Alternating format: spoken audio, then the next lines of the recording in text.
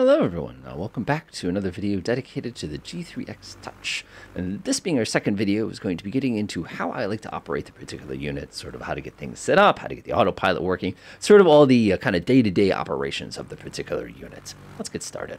So first things first, we're sitting down here on the ground. We're lovely Western Connecticut here. We're going to be taking a nice little trip down to Waterbury, Oxford, KOXC, which is a little bit not too far from us. And I'm sitting here, my engine's leaned, we've got everything powered up. We're looking pretty good to go. And now it's a good time to kind of get everything all squared away with my controls. So there's a lot of little things that we need to go ahead and kind of push all our buttons for to get sort of ready here.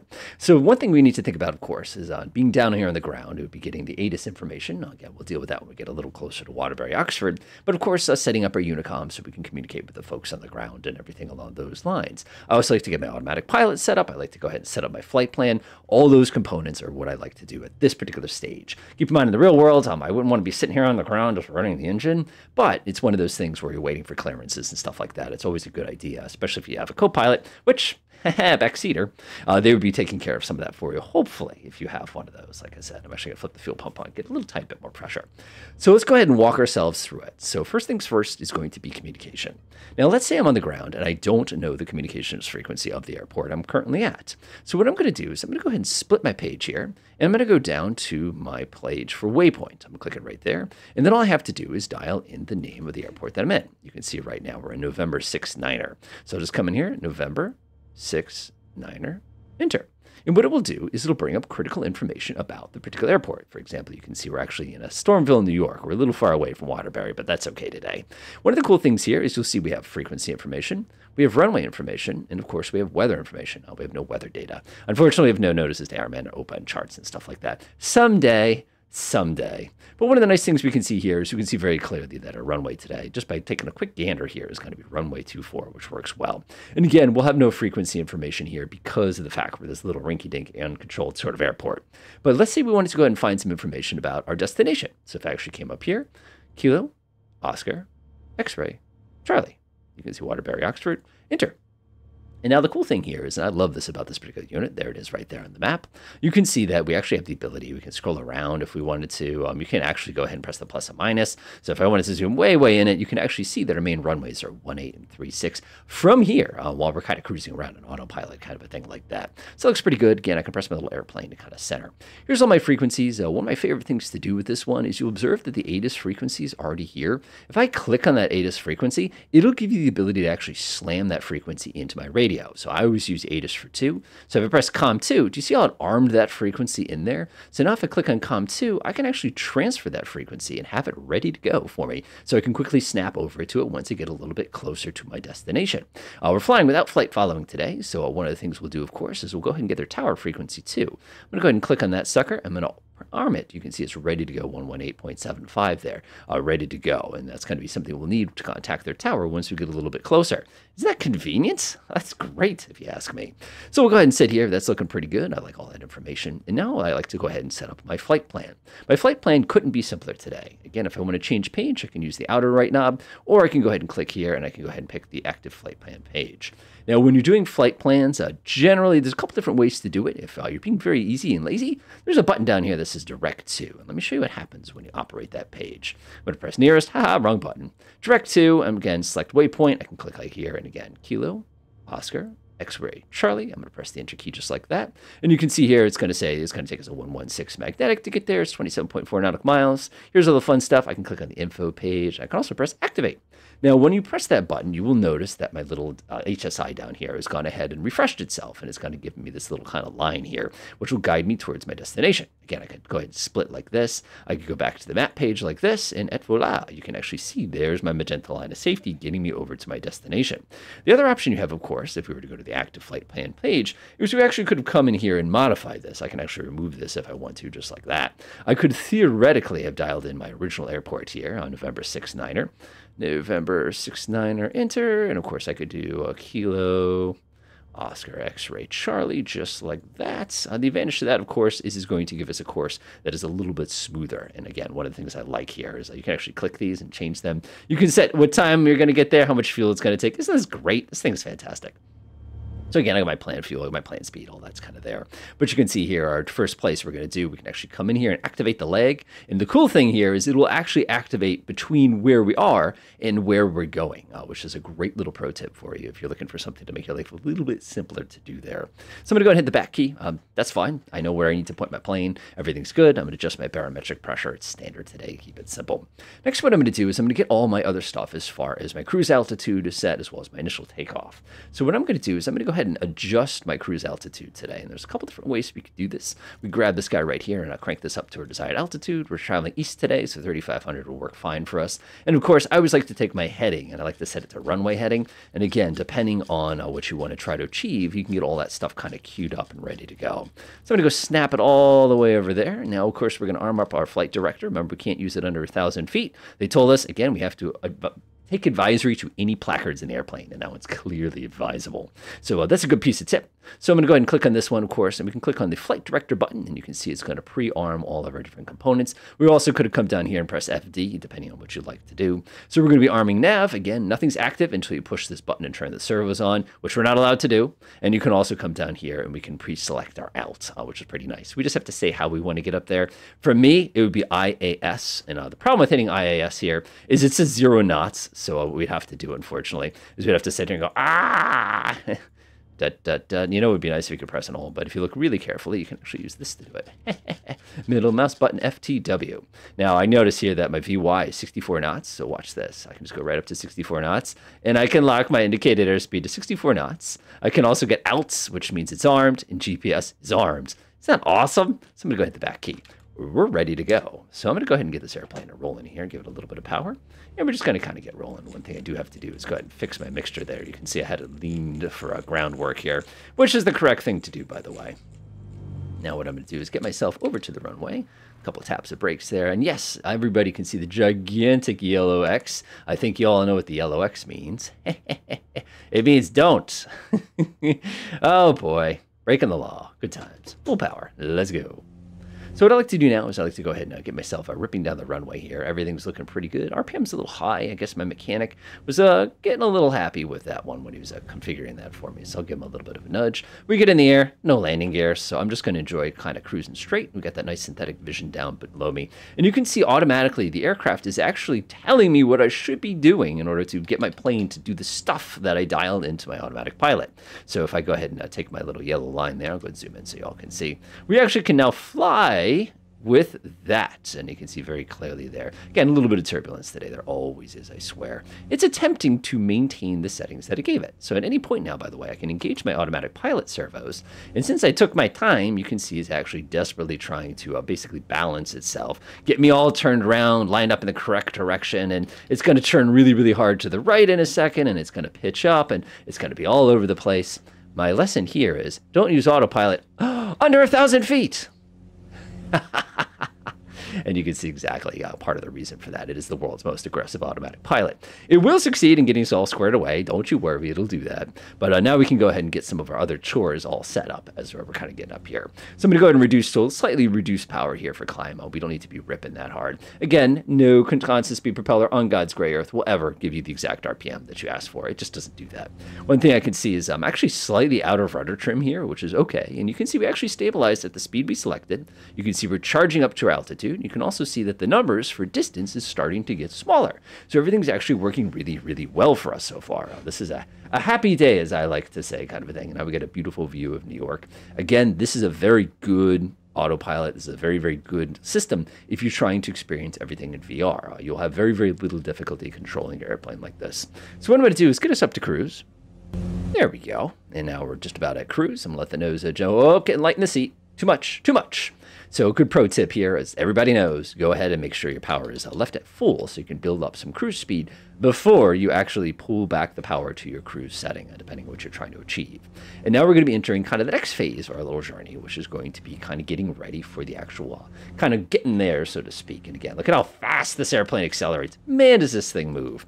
So now we're pretty close to our cruise speed. We said about 122. So what I'm going to do is I'm going to go ahead and pull my power back. We're going to get 25 inches, and we're going to do 2,500 revolutions per minute, comrades. That looks pretty good, right about there. And again, it'll never be that close. So now this is a good time to take a look at how to lean the mixture in this particular airplane.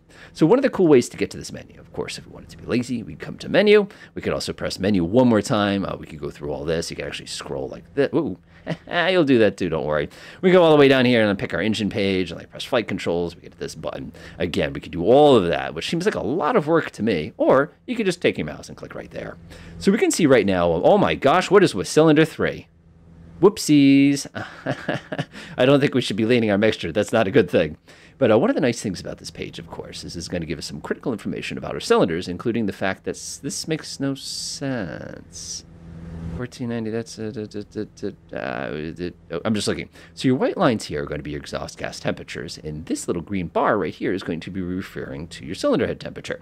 One of the things I'm not quite sure I understand here is how could cylinder 3 be at 405, yet it's below the cylinder 395? Remember, our cylinder is good to about 420 on the F scale, so we're okay here, even though it seems a lot sketchier than it really isn't.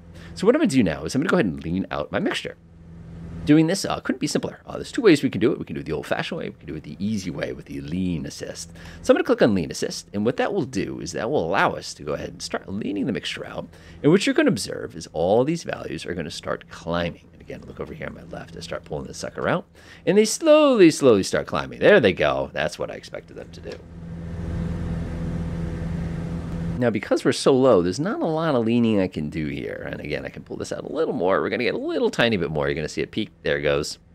Keep going, keep going, keep going. There it goes. Do you see how everything turned blue? We're now on lean assist mode. Now, what you'll notice here is all these values are blue and they're saying negative. The other thing you're going to observe is it gives us the peak values right at the top of each one of these boxes. That's awesome. Because what we can do now is we're supposed to be doing, we can go up to 25 past peak, or we can do 50 rich of peak. So what I'm going to do now is I'm actually going to start pushing my mixture control back in. And you can actually watch my fuel flow comes up. You can also watch as my lean temperatures start to go down. So what's going to happen here is we're going to go past the peak, and then we're going to go past the peak in the other direction. So we're actually rich of peak right now. You can see my gallons per hour slowly rising here. And we're going to get to about 25. That looks pretty good to me. And success. Make sure you use your manufacturer's recommendations and not what I just did. One of the things you'll observe here is because we were so darn low, it's basically full rich still. Again, we're very low and we're fuel injected, so that's going to be affecting kind of those elements of this journey. But you can see just how wonderfully handy that is. Now, of course, if you remember, we were planning for 120 as well as having significantly less power. Remember, we were planning for about 10%. I love this little gauge down here, kind of a thing like that. I can actually pull the throttle back. And you see how you can actually watch the power coming back? So if I go down to 50% power, you can actually watch the total power setting right there drop. So if I'm looking for a specific one, we have -8 endurance, by the way. You might want to hit reset. Add fuel 0. We can actually set the amount of fuel that we're starting with and anything like that. That's very disturbing. But again, I'm not too worried about that because we never reset it to begin with. As a matter of fact, if we wanted to reset it, we could actually go to weight and balance, and we could see we've got about 22 plus 24. We need to add about 24. It's about 50 gallons we need to add. I'm going to add 49 gallons. Press enter. And now once you've updated that, that will correctly show your endurance, something we should have done before. You can also see that it gives us an estimate of range. It's also giving us an idea of what our fuel economy is. And you can see even now, we can definitely lean this thing a lot harder if we want to save a little bit of power. Of course, if we wanted to go back up to 55% power, we could just like that. And now we're cruising back at the previous power that we have it, just to give you an idea of just how slick that is. Now, if I want to give it a little bit more, let's go back up to 25 inches here. Yeah, that looks pretty good right there. 25 inches gets us about 58% power. So we're moving pretty smoothly on our journey here. Now, to get rid of this page, of course, if we don't want to look at this the entire flight, we can just come down here and we can just go ahead and press the back button. That's going to go ahead and reset everything so that it is ready to go for us just like that. So this is a really slick system, and it's all very self-contained. Everything basically is going to work out kind of the way it wants. Now, one really cool piece that I like there is if you actually come down here and shut off nav mode, one of the things you're going to notice is we switch to roll, which is going to hold this present heading. The reason this is very useful for us, of course, is if we're planning to do some type of approach or we're getting some kind of vectors, we can just quickly make the plane hold itself steady while we're going through getting all the different calculations and getting everything lined up, everything ready, maybe changing all the different stuff we need to do. Then we can come back here and we can flip the navigation hold back on, and it'll actually recenter itself on the magenta line of safety. So the last thing we need to see, of course, is landing. But before we land, we can see we're getting relatively close to our destination, about 12 nautical miles out. We actually got to give them a call. What I want to do is I'm going to check the ATIS. I'm going to put my COM 2 real quickly here. We've already transferred the frequency, but the volume is pretty quiet. So let's go back to my audio real quick, and I can go ahead and turn on COM 2, just like that. Airport information, Echo 1300 Zulu. Wind 283 at 6. Visibility, Niner. Sky condition, clear. Temperature, 283 at what? Oh, that's lame.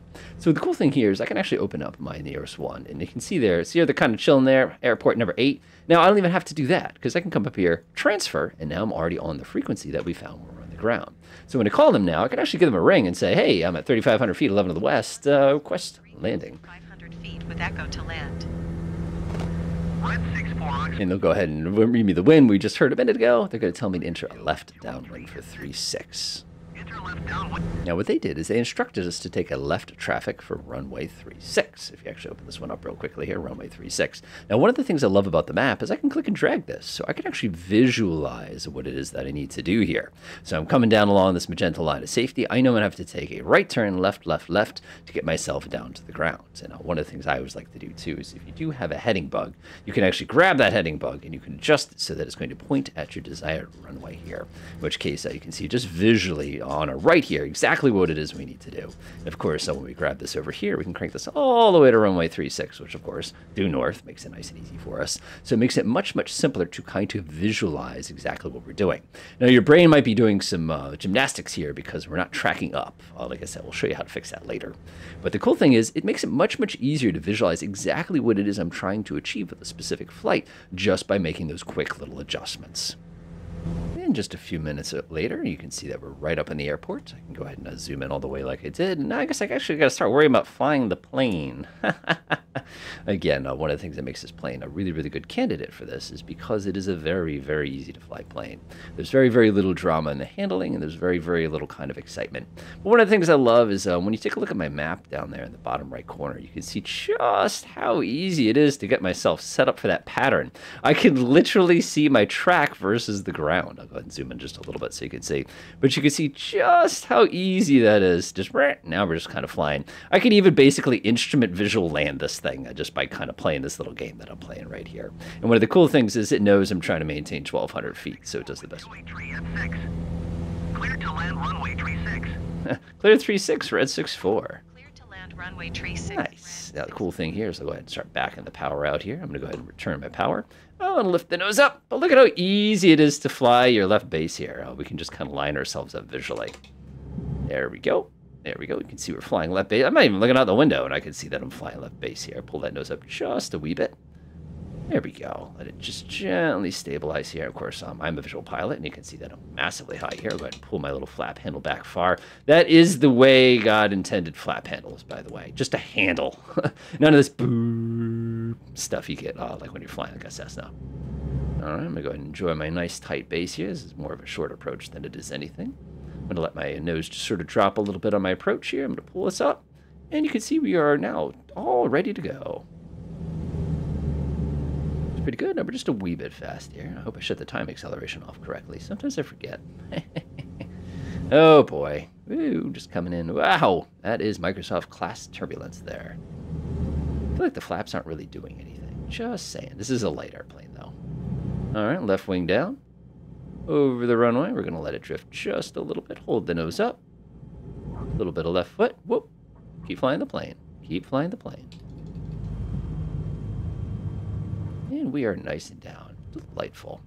So as you can see, the G3x system is very, very, very effective. It gets us very, very easy, very, very quick navigation, but it is also very customizable. But that is going to be reserved for the next video. Enjoy.